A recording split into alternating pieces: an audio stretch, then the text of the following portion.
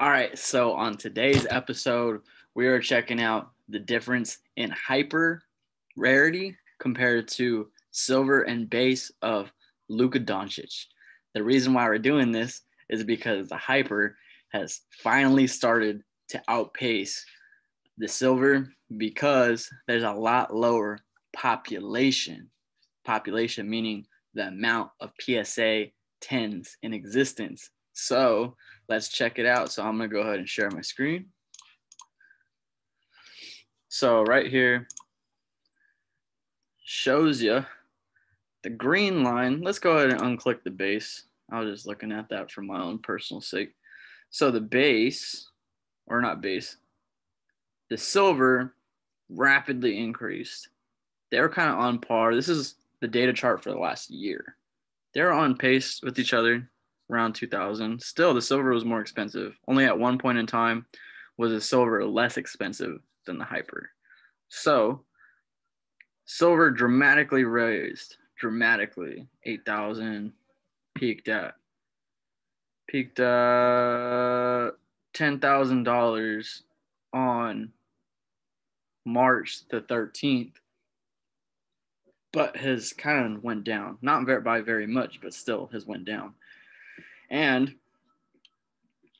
population, there is 2,025 of this card available. That's a lot of silver prisms. So compared to hyper being the rarer one, there is only 88 PSA 10 hypers, which if you look at this hyper, it has this kind of like, it has a different effect than it has like the silver effect, but it has like rivets in it and everything.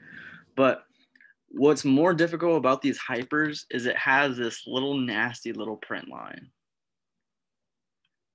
I have like 7 Kuzma hypers, and I don't have a single 10. I haven't seen a single 10.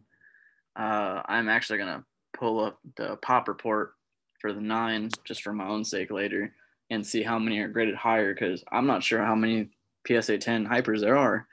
So long story short, this hyper rare Luka Doncic Prism rookie card is rarer than the silver. Silver being iconic, but this only has 88 available. So, do I expect this hyper to go up? Maybe. Do I expect this prism to drop below the hyper as it's doing today? $7,700 on the hyper, and can't even see the show me.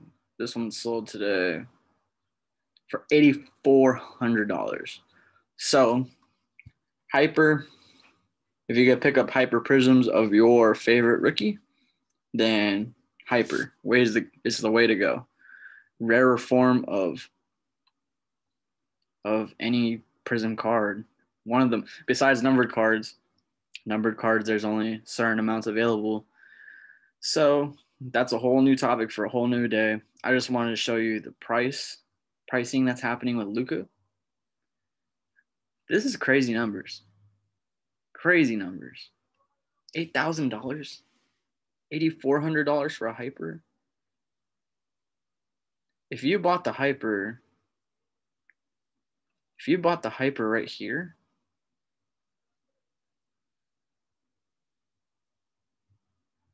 at $3,000 on October 21st, you've made 5 G's. That's just crazy to think about. So do your research, study what cards are rarer. The color is like what you need to go for. Is a lot lower population. So let's check this out really fast. I want to do, did my thing just freeze? Sorry. So let's go. Let's say silver. Silver is iconic. Let's say blue ice to 99.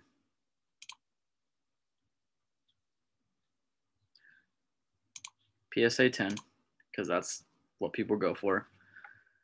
Search. And this will pretty much be the same thing for any other rookie card that you have. 37 PSA 10 Luka Doncic rookie cards. $68,000, $70,000. Only 2 have been sold in the last year. Only 2.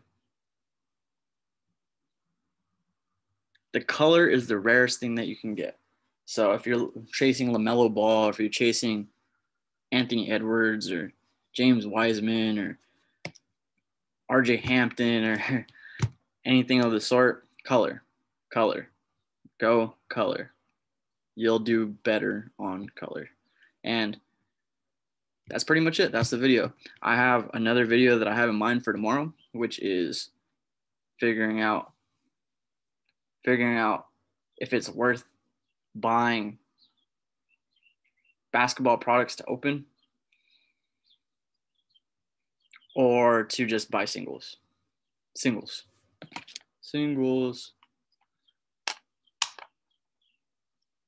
So make a smart investment. The pandemic is hopefully on the last leg of its race.